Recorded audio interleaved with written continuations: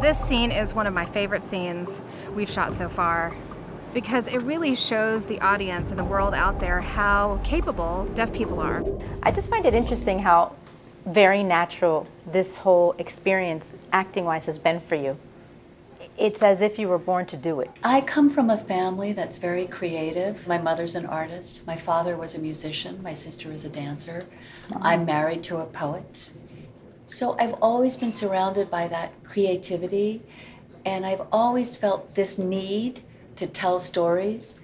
I didn't know that I could act, but when I look back, it all makes sense to me. When people interview you, a lot of it is about being deaf.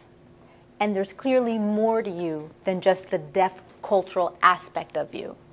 You're African American. You're Mexican American. How did that influence you growing up? My father is Mexican. He was the first child born here in America. His brother and sisters were all born in Mexico.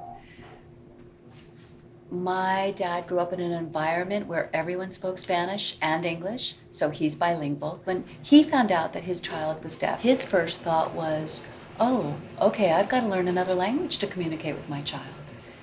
So that's what he did. Learning sign language came from his family cultural appreciating bilingualism, and that affected me growing up. Did you grow up eating certain foods or doing certain dances? Yes, absolutely.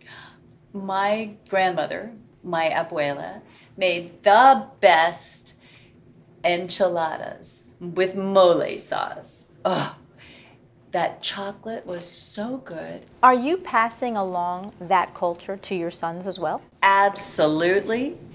My boys, they're also Jewish because their father, my husband, is a Russian Jew. So I hope that my boys don't have to explain their backgrounds as much as we have needed to today, right? How proud are you to be multicultural? How proud are you to be Latina? I love having an intersectional identity.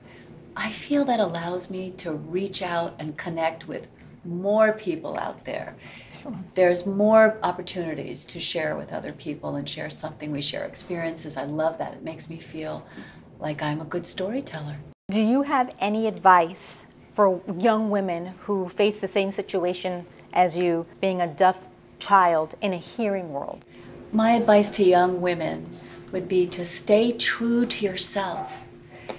And it is okay if sometimes you feel like you're not sure of how to behave or how to be or how to speak with a certain group of people. That's okay. You can be quiet at that moment and just observe, because that's good too.